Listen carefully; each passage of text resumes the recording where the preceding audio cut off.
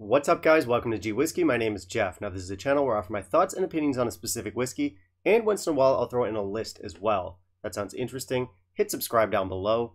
And with that out of the way, why don't we jump into our list? Today we're looking at 12 different styles of whiskey bottles. Stick around.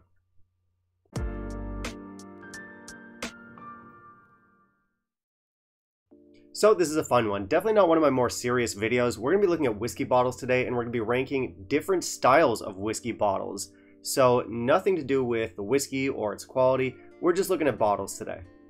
If you watch my regular review videos, you know that I like to give presentation scores to whiskey bottles. It's meaningless. It's just for fun. Definitely not a reflection of the whiskey whatsoever. But, you know, whiskey is a premium product, so I always appreciate it when our packaging has something cool going on. Anyway, we're going to be looking at a bunch of bottles today and seeing what kind of like style or category we can fit them into. These categories are made up, completely pulled out of my ass, nothing technical about them, and we'll be ranking these categories.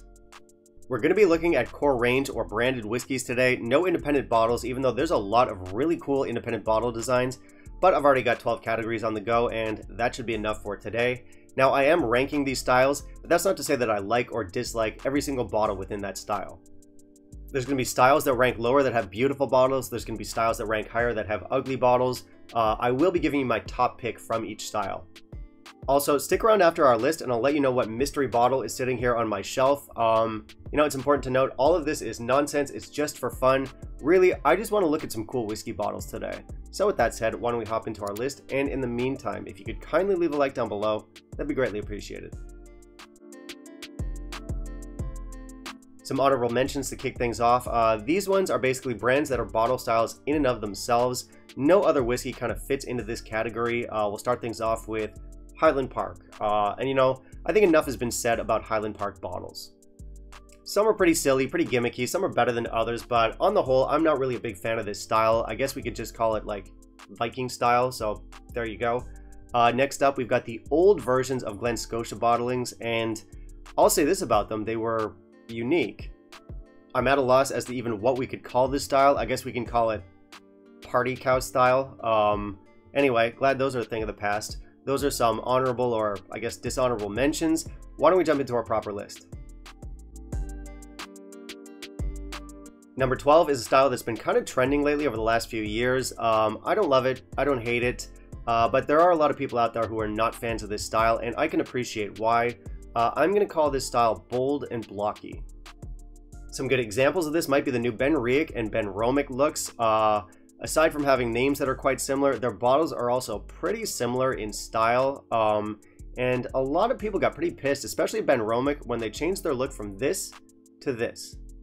Now, I didn't mind it, but I'll admit it's not a great style, but it's clean enough. It's not really off-putting or ugly. Ben Romick in particular kind of gives me like Soviet vibes though, so my favorite pick or my top pick from this style, I mean, we'll go with Ben Riach, but honestly, neither is very exciting or inspired.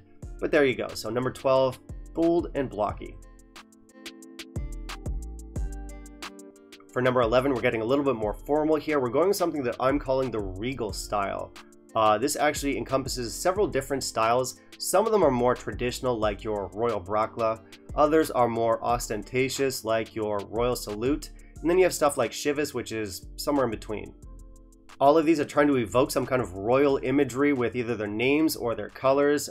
Some, I guess, can be a bit tacky, although I do think the Royal Salute bottles do have their charm. But I guess my top pick from this style would be Royal Bracla. That's the one with the most traditional look. It's not as gaudy as some of the others, and I really like the new rebranded packaging that we have with them. Not only that, the whiskey inside is much better too, but we're here to talk about the bottles today. So great bottle, although the style itself does rank lower on the list. So at number 11, we've got our Regal style. Alright, our next category is a really fun one. It's one that I like to call tacky flashy. These are very eye-catching bottles, but they don't exactly exude like class or sophistication. Maybe they're aimed at like 20-somethings. I don't know. That'll be bottles like the Big Smoke, Black Bull, the Smokehead line. Now, I actually reviewed Smokehead not too long ago, and I said I like the bottle, and I do. But I'll admit, it's not beautiful in the traditional sense.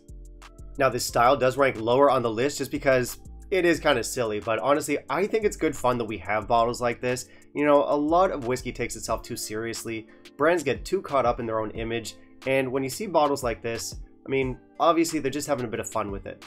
So yeah, even though it comes in lower on the list, I do like brands that do this, that don't take things too seriously. My top pick here, I guess, is going to be Smokehead. I said in my review, it makes me want to buy a motorcycle. So yeah, number 10, Tacky Flashy. For our number 9, we're getting a little bit calmer here. We're getting a little bit more subdued. We're looking at a style that I'm calling the Zero Frills style. This will be brands like Altmore, your Flora and Fauna line, Kilkerran, and to a certain extent Balvenie as well. We've got minimalist labels with these ones. We've got understated graphics, colors, and fonts. We've got kind of like we're a craft whiskey. We don't care about the flash kind of vibe. And you know, I like it. I think it's a decent look. It's not a favorite though. I do like a little bit more pop with my bottles, but that's personal opinion. So my top pick here, I guess, is going to be Balvenie, although it's pretty hard to choose. Just the nature of this aesthetic, none of these bottles really stand out more than any of the other ones. But I do appreciate that a lot of people out there really do like this style. Yep, number 9, Zero Frills. Our number 8 is a pretty big category. There's a lot of brands that fall under it. It's been trending over the last few years. It's one of our more ostentatious bottle styles. I'm talking about the Art Deco look. Some brands in here would be Tamdhu, Mortlach, the New Glen Turrets, Hazelwood, the Antiquary, Johnny Walker 21. I'm sure there's a bunch more out there. You know, these ones are a little bit interesting because it's the glass bottle more than the labels themselves that catch our attention. You have these bigger, heavier, very stylized, very intricate kind of glass bottles. It's not a look that's going to be for everyone, but I do like some of them. My top pick is going to be Mortlach. I do like the Mortlach bottles. They've got some pop without looking too cheap or silly. Yeah, not much to say here. You guys know this style. It's a love it or hate it type of thing. Number 8 is going to be Art Deco. Number 7 is going to bring us back around to a very traditional look. We've got some old school vibes here. You know, it's not a new look. It's been around for a while. There are a few brands out there that try and evoke this kind of like classical imagery. I'm going to call this style the Victorian style. And that name's probably not very accurate. I'm not sure if any of these looks officially fall under the Victorian art style category, but I'm calling it that anyway. Again, this list is completely pulled out of my ass, and I'm just having fun here. Brands that would fit into this look would be stuff like Aberfeldy, Craigellachie, and Old Parr. I'm sure there's more out there. These are typically very busy labels, evocative of like old style posters, I guess. They're very vintagey, they're very stylized, they're definitely very eye-catching, and I quite like this look. I think my top pick here is going to be the Craigellachie bottles. I remember I reviewed Craigellachie 13 a while back, and I said I did like the bottle, but it's a very try-hard look. I guess that's true, but I have since warmed up to it. I do think it's a cool style. So yeah, number 7, the Victorian look. Alright, our number 5 is a look that kind of encompasses several styles. It's hard to sort of nail it down to one single style, but I'm going to try. This is a look that I like to call the craft style. This look is a little bit modern, it's a little bit traditional. You'll often have printed on handwriting, you might have some textured paper, some seemingly stamped on wording, some seemingly torn labels. I'm talking stuff like your Aberlours, Glenlivet Illicit Still, Deanston. Now, I'm not the biggest fan of the Deanston bottles, but I do really like the new modern look for Aberlour. I think their bottles look fantastic. Again, this is like several styles within a style, so a bit of a loose association, but it's one I'm going to make anyway. So yeah, our number 6 is the craft look.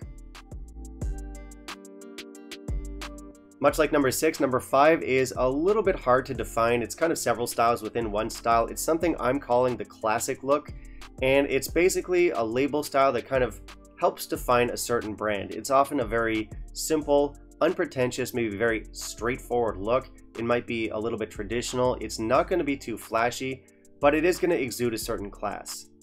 Some examples here might be Lagavulin, Macallan, Glenelgin, Glengarry, Glenkinchie. Again, nothing really tying the look of these labels together other than the fact that they have a very classic look to them. They're all immediately identifiable. They're not especially flashy, but they do have kind of like a quiet tastefulness to them. Once again, it's not really a specific look, so it's definitely a mixed bag. I'm just going to single out Lagavulin. It's my favorite of the bunch. I've always liked their bottles. Pretty random grouping here, but there you go. So number 5, the classic look. All right, number 4 is a really fun one. It's a style that I tend to associate most with one specific brand, although there are other brands that have it. The brand is Douglas Lang, and the style is something that I'm going to call steampunk craft. We've got the Epicurean, the Gauldrons, Rock Oyster, Timorous Beastie, Scallywag. Big Pete doesn't really fit in there. And then you have other stuff like Black Bottle and Scarabus that are not Douglas Lang. But yeah, really cool look, really distinctive. Kudos to whatever marketing team cooked that up. I like the aesthetic. I think it stands out. I think it pops without being too like cheap or tacky, although I suppose that's debatable. My top pick from this style is going to be the Gauldrons. Now, this is not a bottle I've tasted before, but it is one I plan on trying. It's a great bottle. It's a great aesthetic. So my number 4 is Steampunk Craft. All right, for number 3, we're going to get a little bit flashier. This is another love it or hate it look. Not just because of the style itself, but also a lot of the brands that are associated with this style are kind of controversial themselves. This is a style that I'm going to call the New Luxe look, and it's probably best associated with Dalmore. These bottles are flashy, they're clean, they're shiny, they'd probably look just as at home in a nightclub as they would on a traditional whiskey bar. They're very slick, they're very eye-catching. And it's not just Dalmore, we also have stuff like the Glenmorangie Signet, maybe some Fettercairns in there as well. Usually we have a lot of glass showing on the bottle with small to non-existent labels. Similar to the Art Deco style, a lot of the heavy lifting here is going to be done by the bottle itself and not the actual label. But you know, I'm a big fan of this style. I think it looks great. I love stuff like your Dalmore bottles. Not going to be for everyone. My top pick from this style is going to be the Glenmorangie Signet. I think it's absolutely beautiful. But then again, I tend to have some pretty modern sensibilities. But yeah, it's a look that I love. I love the aesthetic. So number 3, New Luxe. Next up for number 2, we've got a really fun style here. It's yet another very broad category, but it's one that's filled with creativity and color and vibrancy. This is one that I'm going to call the art design look. The brand that's most famous for bringing this look to life is going to be Compass Box. Compass Box makes some really nice blended whiskeys, but almost as impressive as their whiskeys are their bottles. Their bottles are creative, they're colorful, they're unique, they're design oriented. Honestly, a lot of them would look perfectly at home in an art gallery. But it is a mixed bag. There's a lot of releases out there and they all have their own unique label. Makes it kind of hard to choose. Favorites of mine might be the Lost Blend, Menagerie, Circus is a good one. I like some of their artsy fartsy ones. But there's a lot of variety in there. There's a lot of color and pop and vibrancy, but they always manage to keep it really tasteful. I think it's a beautiful look, a beautiful aesthetic. Number 2 is the art design. All right, we're down to the last one. That means we're looking at my favorite style of whiskey bottle.